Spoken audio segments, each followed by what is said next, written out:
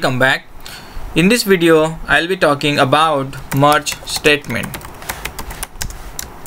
So what is merge statement, what is its syntax and how to use it, right?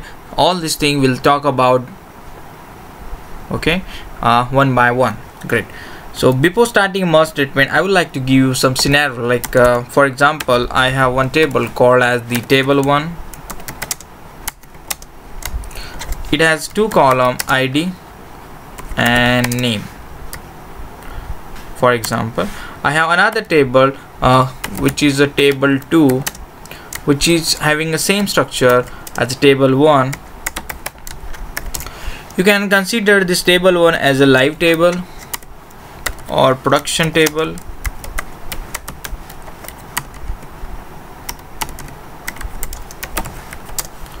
and this one is our staging table. Staging table means we will upload the data into table2 and from there it will finally merge to the table2. These are the two tables we are having here. Table1 and table2 both are having the same syntax. Okay, let's create the table now.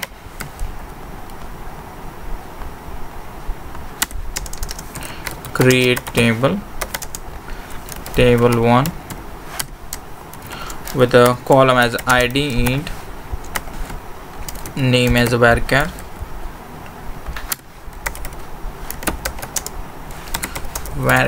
of 100. This is my table1. Great.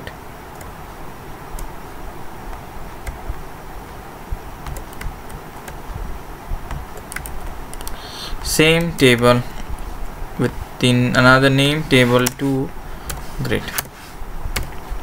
Okay, so I am having, this is my first table, table1. I just have created it. This is my table2 with the same structure. Great. Let's make a script. Okay. So what we have a two table called as a table1 and the table2, both are having the same structure. Now what my requirement is that I have three cases and I want to write those logic in a one statement, right? So the scenario is basically if record is present, if ID, for example, if ID is present in table1, then it should, okay, if ID is present in table1 and that ID is not present in table2, then what should happen? Then table1 data should be deleted. Table1 data should be deleted. Great. What does it mean? Let's say I have a ID which is equal to 1. This 1 is present in the table1, but that ID which is 1, which is not present in table2. Great. So what should happen? So ID with the value 1 in table1 should be deleted. This is my case 1. Next is case 2. My case 2 is if ID which is 1 is present in table1 and that ID which is 1 is also present in table2, what should happen? Then there should be update table1 data with the table2. Great. Now next scenario I have is if ID is equal to 1, it's not present in table2 but it is present in table 2, right?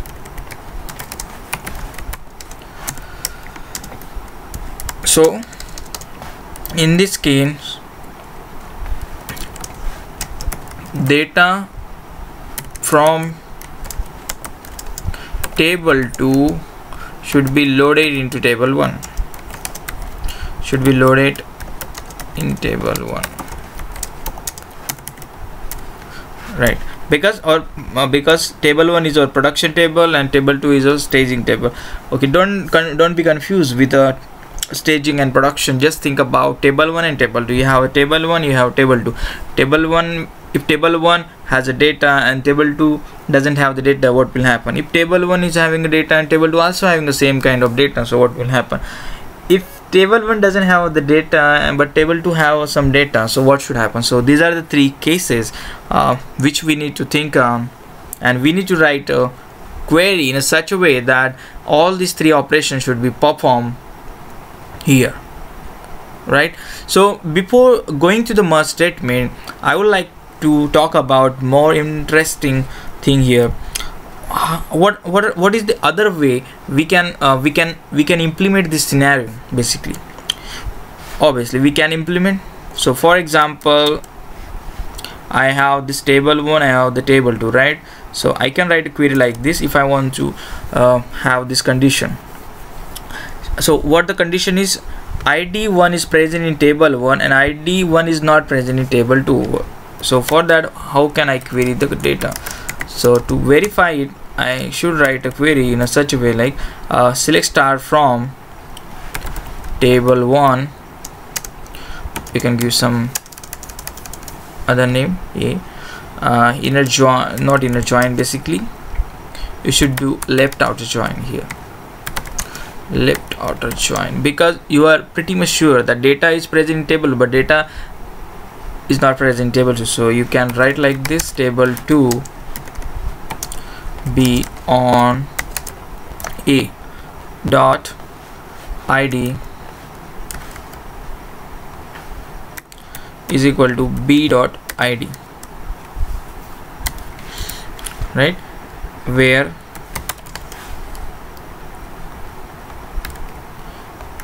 table 2 doesn't have the data, you can say id is null. So before, great. So this is our query, left outer join, great. To demonstrate it, first of all let's insert some data. Table 1,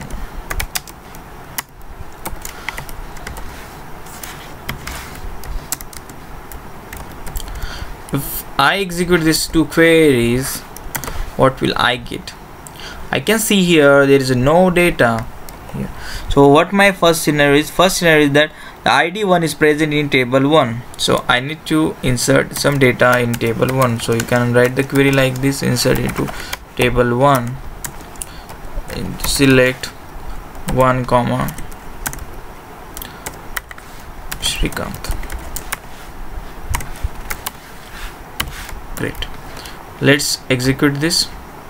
Now our case 1 is that id 1 is present in the table 1, right? This is present in table 1, this record with id 1, and the id 1 should not present in table 2, right? When I query this table 2, I can see there is no data. So to get such kind of record, I need to write a code like this. If I'll execute this query, what will I get? I will get only those record from table 1 which doesn't have the matching record in table 2. If you carefully observe, this is the left outer join. So you know left outer join, what will happen? Every row from the table will be shown in the output, but the data from the table 2, if doesn't match, it will show with a null value like this, right? So this is having the record in the table 1 but it doesn't have the recording like this. So this is the case 1. So what should happen? Delete should happen, right? So you can simply write here delete, and if you perform this, it will perform the delete, right? Typo mistake. So it will delete the data from the table 1. If I'm coming here, if I'm querying the data, I can see here both the table doesn't have the data because we have just written the code. This is our case 1, right? This is case 1. Great. Now case 2 is that if ID1 is present in table 1, that ID is also present in table 2, then what should happen? Then update should happen. So what will we do? We'll just load the data into table 1, and same data will load into table 2, but with a different name. I can give it as a Prashant, something like that. Just run it. Okay, so here we need to write insert statement. Now we are having the two table. This is table 1. It is having a one record, Shrikant, right? And I'm also having a table 2. It is having one record with ID is a 1, but name is something Prashant, right? So if I want to perform the update, so how can I do that? Simply I need to write a code such a way that it should match the data, like table 1 A. Here I need to use inner join because I want to compare both the table. So you can write like this. This is table 2 B on A dot ID is equal to B dot ID. So here if you query this, you can see the data. Now you want to do what? You want to update the table 1, so you need to write here update A set. What you have to update? You have to update the name column. So you can need to type A dot name is equal to P dot name, and this is inner join, right? So because we just need to update, I'm updating the code. When you will execute this query, you will see that this query has been executed successfully, and if you'll go back to the table 2 and table 1, you will see the exact data, right? This name has been updated successfully. This is case 2. Now case 3 is that ID is not present in table 2, but it is ID is not present in a table 1 actually, but it is not present in table 2. So what will happen? Let's make scenario. So table 1 should not have that record, so we just need to delete it, as here only one record, so don't worry, it will not hamper anything. It will only delete the one record. Great. Now table 1 doesn't have the record. Table 2, let's query. Table 2 has the record with the 1, right? So what is our case 3? Our case 3 is if ID is not present in table 1 but it is present in table 2, what should happen? Data should be inserted. So for that such kind of query, we need to write query like this. Select star from. Here we have to use what we have to use. We have to use a right outer join, right? Why right outer? I will talk about right outer join with a table 2. Previously we have used left outer join, right? Now right outer join on A dot ID is equal to B dot ID, right? So okay, here where we should have condition, we can write in other way around also, but to make it more simple, I would like to write like this, where A dot ID is null. What will happen? Let's run this. When I run this query, I can see here the data from the left side table is showing me with a null, but from right side table it will show me with a value. So when I use the right outer join, what will happen? It will guarantee me that all the record from the right hand side table will be there, which are matched, and also it will have all the record from the table 2 from the right side table which doesn't match with a null value, right? So what I need to do, I need to insert the data. So simply I need to write like this, B dot, and here I need to use the insert into table 1, and when I execute this query, what will I get?